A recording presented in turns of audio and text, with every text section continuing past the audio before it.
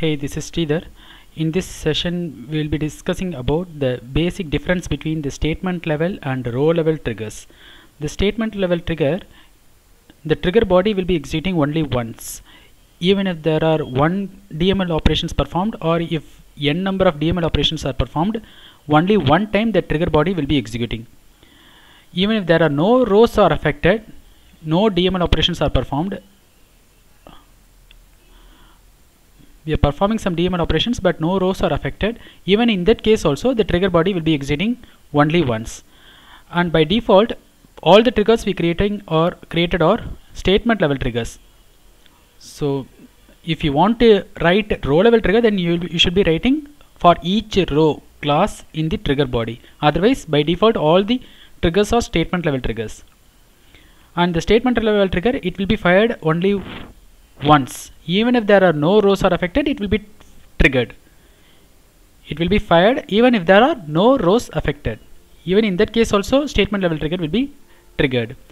And we cannot use the correlation identifiers as :old and :new. This kind of correlation identifiers we cannot use it in statement level triggers, whereas you can use it in row level triggers. And in row level triggers, the trigger body will be executed for each and every DML operations performed. The row level trigger will be fired based on the number of times the DML operations are performed, or you can say that row level triggers will be fired to the number of records getting affected. So that much number of times the trigger body will be executing. And if you want to write row level trigger, then you should explicitly mention for each row class in the trigger body. And row level trigger will not be fired if there are no rows are affected. If you are doing some update statement but using that update statement there are no rows affected, in that case the trigger body will not be executed even once. Even for one time also it won't be executed in row level trigger. So it will be executed based on the number of times the DML operations are performed, or based on the number of times the records getting affected. If one record is affected, then one time the trigger body will be executing.